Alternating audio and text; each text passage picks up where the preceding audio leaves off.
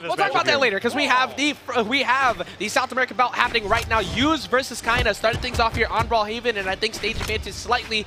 Normally, you would think Greatsword. However, the way Kyna has been playing, I don't know how I feel about that. I think it's 50-50, right? Because you've got the fact that Lucian loses out on that cold bro, come on. dares. Another dare coming out right here. Yuz quickly touches, gets hit by the recovery. You lose out on the force being too low as a factor, but you also get the runway for the Greatsword if you get that one dodge read. As we just saw right there, Yuz, however, getting hit by that sider on the side. And like you said, Kyna's got that 12-8 set record, so he's got that winning record over Yuz, and Yuz so far unable to get anything started here with the Greatsword. Yeah, he's been having a really tough run about it as he drops all the way underneath to go sneak out that Blaster's recovery to get the first stock. Probably not what Yuz was thinking when he'd go for it. Yuz thinking what he'd go for in that situation. Oh, and now Yuz with the Greatsword goes to that dare recovery, tries to recover again, sidelight, neutral-light, say, okay, that sidelight finisher right there. That's the runway effect that I'm talking about here. You have only one place to land, and that's on the stage, and Greatsword loves just to carry you off of it once you get that one dodge read, and Yuz evens it up just like that. Yeah, Greatsword, once it's shredding its stuff down the runway, you are in for trouble. And Yuz has been doing that to a lot of people so far, other than just pretty much Impala. But you needed a stock like that, because Kyna, very similar to what he was doing to Boomy, was running all over him to start off that match. I love that dare read coming out from Kyna, just barely misspaced it. And Kyna getting hit by that outsider, not going to go for the recovery there, and too high off of the knockback for the sidelight to work out. Kyna getting as much damage as he can. Yuz getting hit by the dare, just landing right on top of Kyna, and Kyna covering that position. Lots of damage, but now disarmed. Has to switch over. Greatsword primed. Let's see if we can get something started with this sidelight. No, neutral light bridge does not hit. You know, we talked a lot about how the Katars have been pretty much the moneymaker for him as he gets. Oh my God, that was so important because it looked like he was going for a recovery to try and catch him on, but Yuz gets back out of it. But the Katars weren't even what got him up to this point in this match so far. It's been all blasters. Yeah. This is the first time we're seeing it as that recovery will take it out. Yeah, the neutral light recovery is fantastic there. I think Kyna is trying to play a very well-rounded Lucian right now. Yuz went for a really cool reverse side sig. If you use that J-Un side sig airborne, you get that wind, that leaf effect rather than bring up the rubble of Brawlhalla. But he didn't manage to make that work. Kyna ends up getting around it, gets the neutral light recovery, and now Yuz taking some extra damage here as Kyna's really trying to extend this lead. One down light, doesn't get the neutral light. It was the right idea, just misspaces it. Yeah, it looks like Yuz is looking for that D-light recovery. D-light's here potentially at the ledge. Just Kyna, again, simplicity is key. Get the damage out with the Greatsword, close it out with the sword. But Kyna dipping away after going for that recovery, and a good job using the dare because he was already sweat beating at that point. Kyna was looking for a big punish. Oh, the down light misspace that kind of goes right back out. He literally just walked slightly to the right to avoid that attack and the down. So it gets a quick victory for Kyna there in game number 1 as that Brawlhalla game went double the damage there, 602 to 300. I swear, amongst, like, usually when we see Lucian, we're always wondering, like, okay, when are they going to stop pressing that? Because it's such a good option at ledge. Kyna is one of the only ones I don't know when he's going to do it. Like, he's so reserved when he decides to pull it out. And it trips everyone up. It's such a great, quick closer, and that's part of why he's so dominant in South America in many aspects when he is on a tear. Look at that graph there for Kyna on the damage being taken. He took maybe a hit every 30 seconds. That's what I'm looking at there, right? That was like the sideline opener into bridge into, all right, it's Kyna's turn again.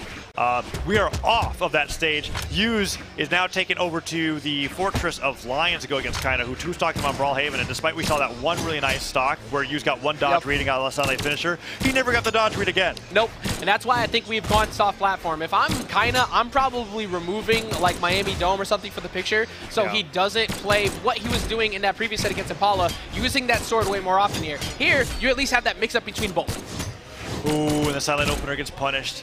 That's a big risk that you run when playing Greatsword in general, is that a lot of players respectfully so will close the gap with a dash forward, down light, or side light, but you lurch your body forward with an attack. You go a little bit further with it, and kind of spot dodges it, holds his ground. Blasters are perfect for punishing that. You just pivot the down light, and you get so much damage off of it. You essentially position yourself perfectly for them. They don't have to space anything. It's just right there, a free punish. Kind of looking for that Sarah, but smartly using that soft platform. D-light recovery will give him his first lead of the set. Yeah, Fortress of Lions working a lot better for Yuz after that two-stock in game number 1. Kyna, I don't even think D-Light neutral signature on arm would do it, so he waits out for that weapon spawn, picks up the guitars, goes for the neutral light, and let's see if Yuz can get the extra credit. The nair hits, falls to the second nair, maybe. Oh, Kyna playing very risky for that second stock situation. Yeah, he wants it gone now, like no hesitation. And finally decides to go off stage once again. Like I said, usually it's hard to anticipate when he will finally go for it, but he cannot find a second stock, because that Sarah should do it as we even it back up. I liked what Yuz did on that platform, and watch for that a little bit more. Greatsword can go into bridges and finishers off of landing with an aerial. He landed with that down air, got the landing animation, but then just chase dodged off the platform to the left to reposition. We'll see if we can find out more clever Greatsword gameplay like that from Yuz coming up.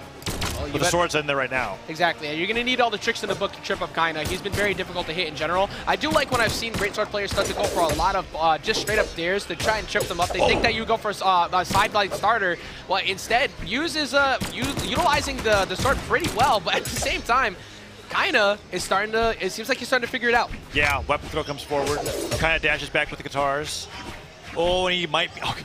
This is one of those situations where Kyna can't be too committal because he could go down to a D-Light recovery at this point, I feel like. I mean, Lucian's a little tanky. Now it's not up in the air, right? That down light's going to finish it and Kyna punishes him for it. Great damage, stuff recovery, gets him into the orange. Oh, there we go, sidelight in. Nice. That's going to get punished by D-Light recovery. I thought it would be enough as well, but one more of them definitely does it. And he just keeps weapon tossing in his face like, go ahead, please try to D-Light. I don't care. And he's going to finally... No, he's not going to fall to that nair. That's set up pretty high, though. Yeah, that nair set him incredibly high. Sider hits, even with the bounce off the stage, is enough. Yuz keeps the lead here in game number 2. He hasn't given it up just yet, but Kyna could bring it back. I think D-Light, no D-Light neutral sync that time around. Goes to the guitars, and that's a huge amount of damage. Yuz waiting so long on that punish. That was so scary.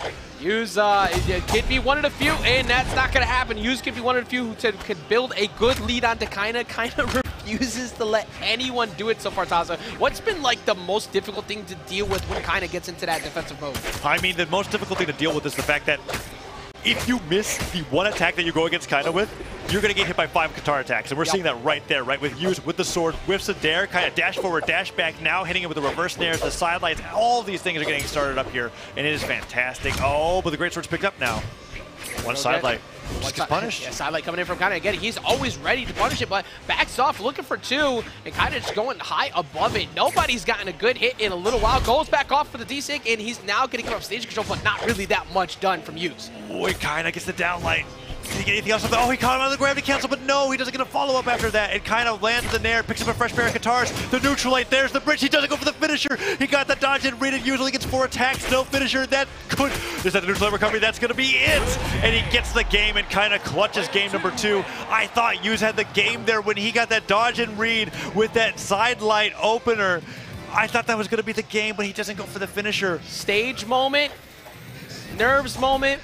You cannot drop those. You cannot drop those opportunities because when you leave those on the table, look at the damage that time. Significantly closer, 582 to 574. But we're talking about one crucial judgment error at the end from Yuz that separated this from being a 1-to-1 set. Instead, now a 2-0 lead for Kyna, looking to find his way into that elimination semis. Yeah, and Yuz after the adjustment from Brawlhaven onto Fortress of Lions, we can see by the game development there, right? He was in the lead constantly. The stocks being taken off in such a fashion, and then at the very end, Kyna took such a quick game 3 stock, and this is a surprise. You and I both thought that Kyna was taking the stage off the board. I think maybe Kyna's telling him, I don't really care anymore. I'm completely content with you going to sword because that last game, he solved sword so well that he's fine with letting him have this.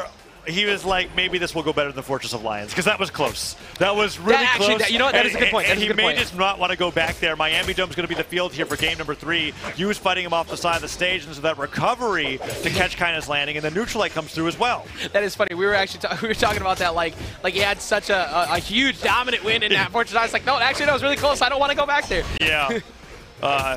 Oh, and it's working out well for him so far, but Yuz has been getting a lot of these wake-up nairs, these down airs. That's been keeping Kyna on his toes. He's all the way up in the air, sweating up to the bottom of the stage.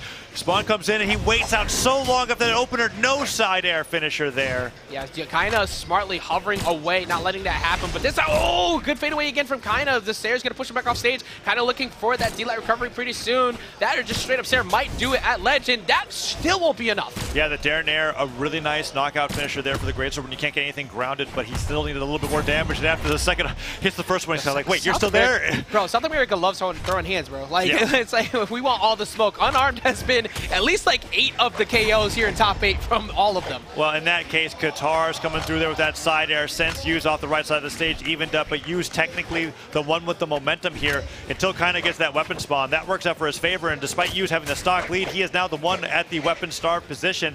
Picks up the sword finally, gets a recovery. Let's see what Kyna can do with this. Nice neutral light, recovery clap. flash. Edge guard opportunity. Yeah, they stuck back on immediately once sweat speeds were up. Yuz had a chance. He did not let him have it. Kyna going deep into the skies to go for a chase, and Neutralite into recovery won't happen either. So Yuz has been able to somehow dodge a significantly higher amount of damage that Kyna is kind of leaving on the table. Kyna putting out nair after nair, falls with down air. Neutralite bridge goes in once again with the Neutralite bridge with the pivot. The down sig avoided. That was an interesting usage of that. Usually Kyna only goes off stage with that attack. Silent finisher, no. Kyna's getting hit by a ton, but you switching over to the sword now, knowing, okay, I might be getting a ton of damage to the great sword, but Kyna's saving the dodge for the pivotal moment, for the finisher. Yep. So he's got to get that D-Lat recovery, that true combo to be able to take the lead, but Kyna gets his own D-Lat recovery to bring it to a last stock scenario. One more of those Ajax, and Kyna knocks Yuz out at 5th. Yes, excellent patience from Kyna, waiting it out. He knew that, I mean, that's the win con. He knows that he's going to be hunting for it, but Kyna now, momentary lead, not a huge lead, but he's just got to build up the extra credit, get the extra damage, and Neutralite. Sair still building it up, tries to go for another Sair, and Yuz doesn't get much out of it, so he's just continuing as we see him finally go down to that nair, one stack apiece, trying to keep this bracket run alive. All right, Yuz, like you said, keeping that bracket run alive, has the great sword, wasn't able to deny Kyna from those blasters. Recovery coming through, falls to the down air. Let's see if he can do anything more with this. Staying relatively airborne and kind of dashing forward, dashing back. Really hugely committal with that Neutralite. Gets hit 4 times by Yuz. The Sair doesn't get punished, and the down air comes through. Kyna tosses the blasters away, being like, okay, these aren't working. I'm getting punished too much for it, and the guitars come through, and Yuz taking to the skies, holding on that platform, and Kyna can't reach with the guitars without committing to a jump. No, and Ventaza is, I mean, he's actually getting more in. All of a sudden, things are working out. The weapon toss away. He's going to go ahead and get back to the next great sword, and Kyna now has access to blasters too. The neutral the big punishment, but he doesn't get much out of it. The Sair pushes him away. Oh, Kyna gets so much damage for it that now both players are a combo away. D-Lat recovery would do it for Kyna. You could see him waiting for that landing, just trying to catch that one landing. Yuz gets the silent opener. No Sair afterwards. The dare. He lands with it though. He can't get the dare. The recovery punishes Yuz, drifting the other way, and Kyna with the pop off gets the 3-0 and an embrace at the very end to celebrate the fact that whether they win or lose, South America's moving on to the top 4. Yeah, incredible job once again for Yuz, making it all the way here to a guaranteed 5th place finish. He's gonna fall to Kyna. Kyna, however, looking phenomenal with yet another W, and it's just so frightening watching the way he keeps his lead.